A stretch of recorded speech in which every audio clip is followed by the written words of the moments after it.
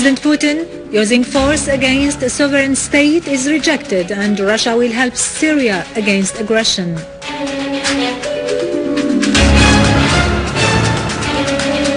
Larijani, the only way for settling the crisis in Syria is political.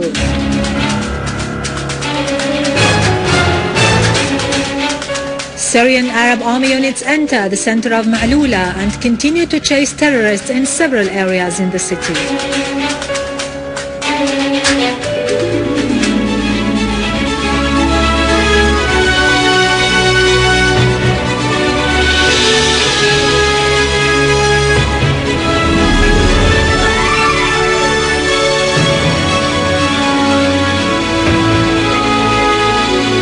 Good afternoon, ladies and gentlemen. This is Irado Krikorian with the news in English. Russia's President Vladimir Putin stressed Russia's rejection to aggression against Syria and all that might aggravate the crisis there, vowing more support in case of a potential military strike. Putin was speaking during a press conference at the conclusion of the G20 summit held in the Russian city of St. Petersburg. He added that a military action cannot be categorized as self-defense, referring that since it is outside the Security Council's mandate, the outcomes of our talks mean that those who want to take matters within their own hands are bypassing international law. Putin said that Russia has discussed the situation in Syria at length during the G20 summit, pointing out that Russia, China, India and Indonesia, the largest Muslim country, has opposed the strike, and so have Argentina, Brazil, South Africa and Italy.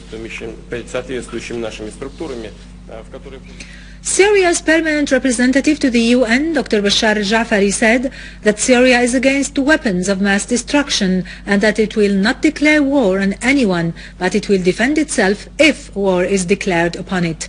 He pointed out that the division in the US Senate shows that there is an opposition against launching the war, adding that the US administration only managed to get 17 votes in favor out of the hundreds of Congress members, showing that there is intense debate on this issue there.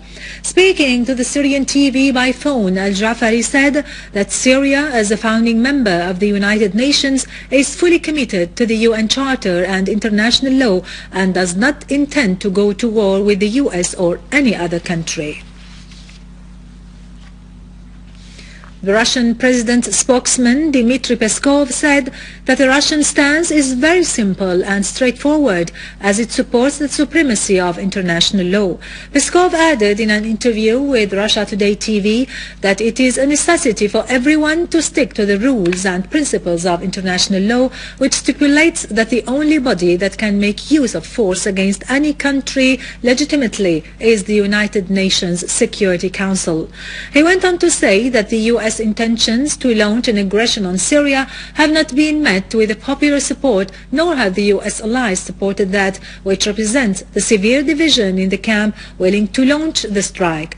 Peskov pointed out that any military action against Syria would lead to devastating consequences and instability in the whole region. As other states, Russia strongly rejects the use of weapons of mass destruction and calls for waiting for the UN mission's report to be issued, as the evidence provided by the US about that is not sufficient. A Russian Navy source announced that the Russian landing ship Nikolai Filchenkov of the Russian Black Sea Fleet will leave Sevastopol for the Syrian coast to carry out its mission there. The source said that the vessel will dock in Novorossiysk port first, where it will take special cargo on board and head to the designated area of military service in eastern the Mediterranean.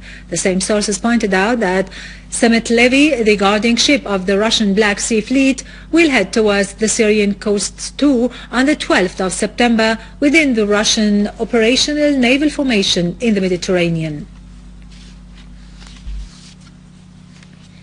German Foreign Minister Guido Westerwelle expressed rejection of the stances of the countries which call for a military intervention in Syria, calling for waiting for the outcome of the UN experts on chemical weapons.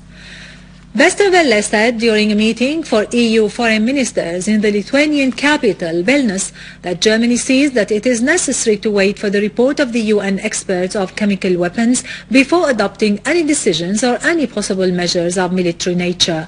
He added that Germany is holding close and extraordinary talks with Russia for achieving progress on the diplomatic track. Meanwhile, Austrian Secretary of State for Foreign Affairs renewed the stand of his country, which rejects launching any aggression against Syria. In response to Pope of Vatican Francis' initiative on a fasting and prayer day for restoring security and peace to Syria and in rejection of any military intervention against it, a fasting and prayer day started in the whole countries of the world. Pope Francis will head a 4-hour Mass vigil night at St. Peter's Square and speak briefly in between long moments of silence and recitals of invocations for peace. Last week, Pope Francis urged both Catholics and non-Catholics and those who are affiliated to other religions and all men of goodwill to join a day of fasting and prayer for peace. Speaker of the Iranian Shura Council, Ali Larijani, reiterated that the only way to resolve this crisis in Syria is by resorting to a political solution, affirming that reforms cannot be achieved by force. In a speech at the Turkmenistan parliament, Larijani said that there are more than 10,000 terrorists from several countries in Syria and that immense military resources have been put at their disposal, repeating the mistake made in Afghanistan. He asserted the Western intelligence agencies are involved in creating extremist movements, thinking that they can benefit from them tactically, but they were quite mistaken.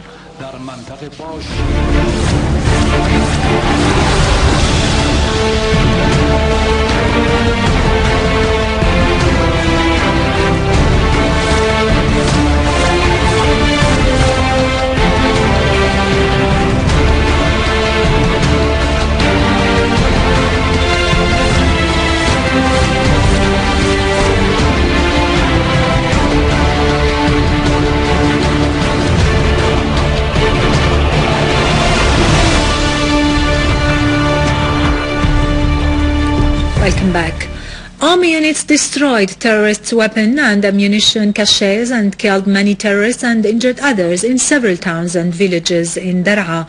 A military source said that terrorist gatherings and dens were destroyed on al-Assad al-Mukhayyam road and near the meteorological center in the city of Daraa.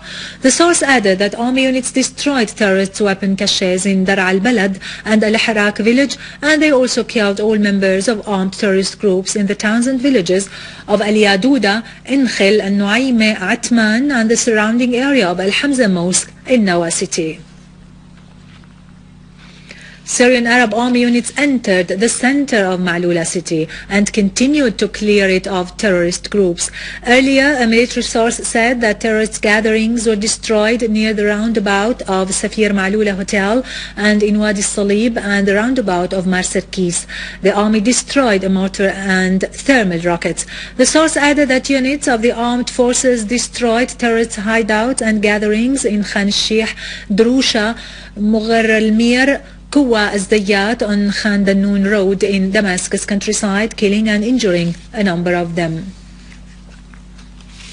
Finally, in Al-Rahibe, Damascus countryside, an army unit ambushed an armed terrorist group, killing scores of Saudi terrorists and confiscating their weapons. Among them was terrorist Muhammad Idris.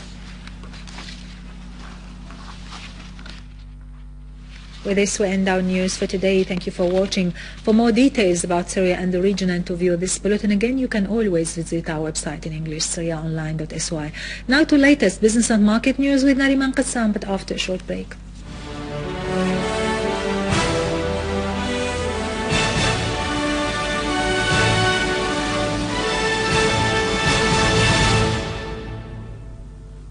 Ladies and gentlemen, good afternoon. The Minister of Economy and Foreign Trade, Dr. Khadr al-Orfali, asserted that the Ministry is ready to support the industrialists to overcome the obstacles that are facing the production process, especially during the current crisis. The Minister also pointed out to the active role of the Industry Chambers Union by providing the citizens with the basic needs, in addition to supporting the national economy. On the other hand, the chairman of the Industry Chambers Union said that the union will cooperate with the Ministry of Economy and other ministries to overcome the obstacles that are facing the national economy. The Minister of Agriculture, Ahmed Al-Qadri, asserted that there are about 420,000 tons of fodder in the general establishment of fodder. The Minister also indicated that the establishment's plan aims at stabilizing the fodder prices in the local markets, as the Directorate of Animal Production and the General Commission for Scientific Agricultural Research are working on their part on improving the local breeds. The Ministry of Agriculture affirmed that the cotton crop for this season is good, as the manager of production department in the ministry said that the climate conditions for this season was helpful, noting that the agricultural directorates are working to estimate the production in the governorates.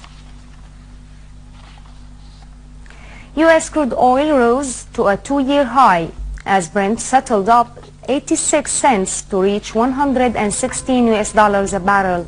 U.S. crude oil for October delivery settled up 2.0% to reach $110 a barrel.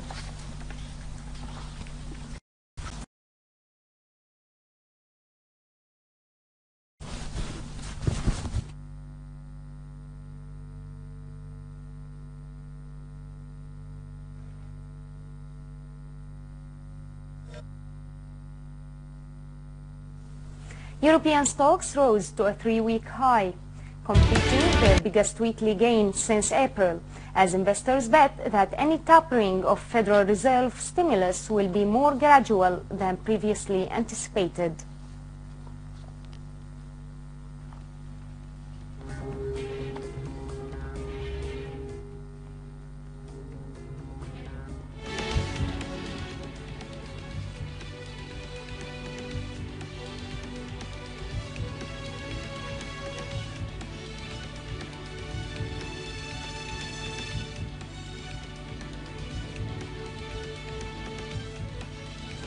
Gold ended the week by 0.5% lower for a second consecutive weekly loss. Spot gold was up 1.5% to reach $1,387 an ounce.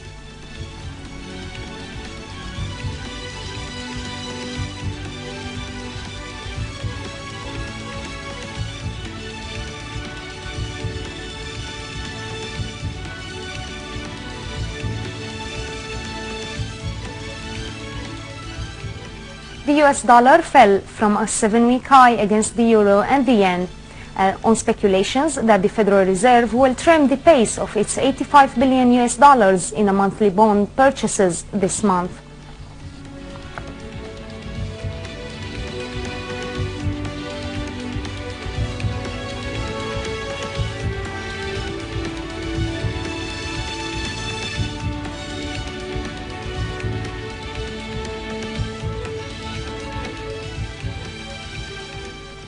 Ladies and gentlemen, this was our economic news for today. Thank you for watching. Goodbye.